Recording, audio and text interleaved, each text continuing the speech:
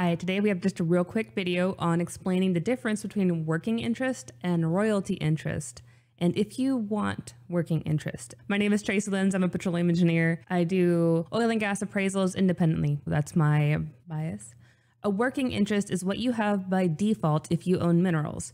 If you lease those minerals, you're giving away that working interest in return for a free percentage of any money that comes out of it. So the working interest means that you have to pay for things to be developed. Say you owned a house and you had a working interest in that house. You would have to pay for building it, for maintaining it. If the AC broke, you'd have to pay to get it fixed. All of those things you'd have to pay if you have a working interest in your home, which most of us do, right? But sometimes you have a rental with an apartment or something where all of that's covered. Now that would be an example of where you don't have a working interest in all the expenses and maintenance and upkeep and building of it. With an oil and gas royalty interest, you only have to pay if you get paid. For example, you might have to pay ad valorem taxes if you're in a state that has property taxes like Texas. You might have to pay severance taxes on the amount that's produced. You might have to pay your share of the marketing fees. But all of that only comes if there's actual money coming towards you anyway. You're not having to pay out of pocket for something that's not generating income. And if it does start going negative, there are some instances where those expenses would outweigh the amount of royalties that you'd receive. It just gets netted out of your future royalties. You don't have to send money to the company. They just don't pay you until it goes back into the positive. There's not much risk in having to pay out a lot of money if you own just a straight up royalty interest. So one way you might own a working interest is if you did not lease any of your minerals. If your minerals are not leased, then you own and operate anything that happens on it. If you own minerals that's undrilled, you can technically go and raise the funds and drill it yourself. That is perfectly legal. You own 100% of the working interest of your portion of the minerals.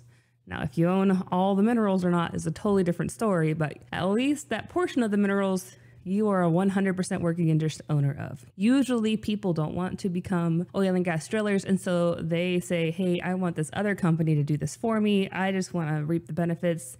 I'll let you take 80% of the income for me not to have to take on any of that risk. And I want to be a cost-free owner. Then you have a lease with a royalty. The lease owner suddenly takes on all the burden of all the working interest while you have just the royalty amount that's left. While they might get 80% of the royalties, they have to pay 100% of the cost.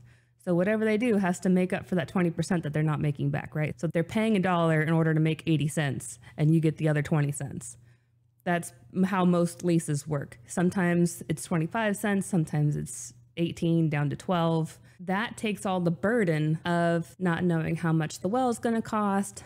What if something goes wrong? Heaven forbid, something goes terribly wrong and they end up spending 3 or 4 times more than they expected to drill a well. You don't get any out of pocket because of that. They have all the responsibility because you passed it on to them in return for them taking 80% of your income. That's usually the deal that you want to do if you're a mineral owner. Usually when I come across clients that are working interest owners, it's unintentionally. They acquired the interest, now they have it, they don't know what to do with this. They wouldn't have necessarily gone out and bought it, but now they have it. It's been in the family for decades. Maybe your great-grandpa was the man for making deals and doing everything all across the country. You might have acquired some working interest that they were paid as part of their way of investing, kind of like investing in a company. That's their share of the thing that they're investing in, is that interest. That's usually the story when I come across someone who is a working interest owner, or they're in the industry themselves. Maybe they have a side business, a side hustle. Maybe they're a part-time landman, something where they know what they're doing and they just come across these opportunities to invest or little deals where they can pick up working interest. That would be the only case where I would recommend someone to seek out becoming a working interest owner. There are so many risks that are involved in opening yourself up to all the costs with oil and gas. The person who controls all of the activities is the operator, and the operator is the person who really needs to know what they're doing. So the person that's going out there and actually doing the work when things break, figuring out how to fix it, that's the operator. So that's when you have the experts right? The Shells, Exxons, Anadarkos, those type of companies. If you're a working interest owner and you're not the person doing that, you're considered a non-op owner. A non-op owner means you're not operating the property and you have no control over how much the operator spends or doesn't spend to a point. There are documents that control what the operator can and can't do, but for the most part, the timing, the amount, the decisions, you're going to be at the whim of what they are doing and when they plan on doing it, and their capital budgets and their timing and their engineers and their decision makers. And if you don't want to do it, you get penalized for not participating. When you get penalized for not participating, you might as well not own that interest. If you decide not to pay the money in order to do what they want to do, you're like, no, that doesn't make any sense. I don't agree with that. I'm not participating in this. You can say no, but then there's a penalty that you get for not participating in what they want to do.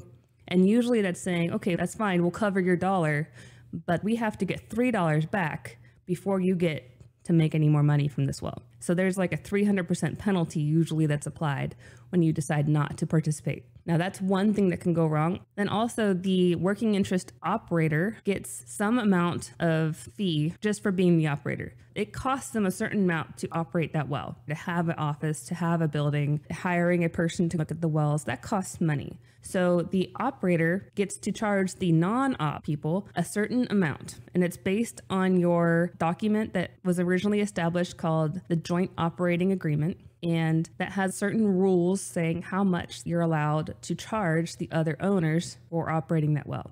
Over time, that's inflated given a certain percentage, and sometimes that's called the COPUS amount. And that's an entirely different topic we'll get into later. But just know that there is a fee that the non-op owners are charged from the operator. Sometimes that fee is more than the well is cash flowing to you. You might make $800 from that well that month, but they're charging you $1,000 to operate that well, like all in. So you're netting negative $200 each month by being a working interest owner in a well. They don't have the same well set that you do, most likely. And then also, if they stop producing that well, the pumper that they have, or the foreman, or the person that's looking at these wells, it doesn't necessarily get rid of a whole person just by shutting down one well. So it doesn't always make sense on a well-by-well basis for those dollars to be plus and minus exactly. You also can't tell them to stop producing that well. If they're producing a well that is negative cash flowing for you and not them, that's not their problem. And then even if it is negative for them, you have to prove that it's negative to them. And how are you going to do that? You have to audit their amounts, fight it.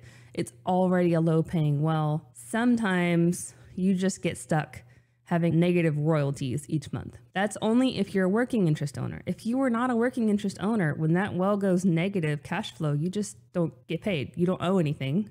So the two best places to be is either the royalty owner or the operator, and the non-op working interest owner is kind of the one stuck in the middle. They don't have any of the benefits of being a royalty owner. They don't have any of the control of being an operator, and they're just stuck with whatever happens.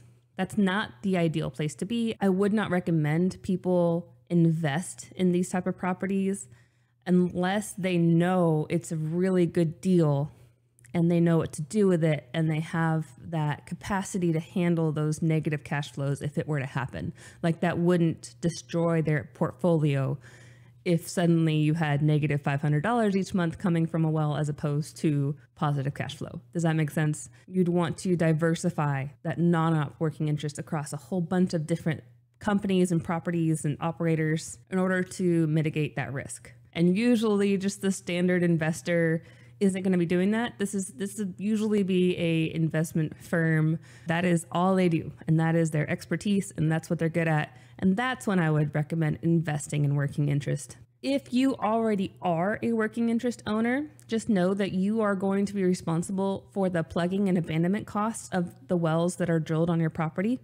So even if right now all of them are shut in, you're not getting any charges, things seem relatively peaceful, you still might not be able to even sell them to anybody, that interest, you might not be able to get rid of it for a positive amount just because there is an upcoming charge. Once that well gets plugged, you will have to pay your percentage of plugging. At a minimum, usually it costs $30,000 to $40,000 to plug a well, like all in all. So whatever interest you have in that well, you'll have to pay that whenever that well gets plugged. What else? If I haven't scared you away and you want to know more about working interest or investing in working interest or what your working interest is worth or how to sell it, I don't sell those things. I don't buy those things, but I can help you figure out how much it's worth. That's what I do. I'm an appraiser. I'm a petroleum engineer. I have that background. My contact information's in the description below. My company name is PECAN Tree Oil and Gas. I am the owner, support female small business. Thank you, and I'll see you in the next video.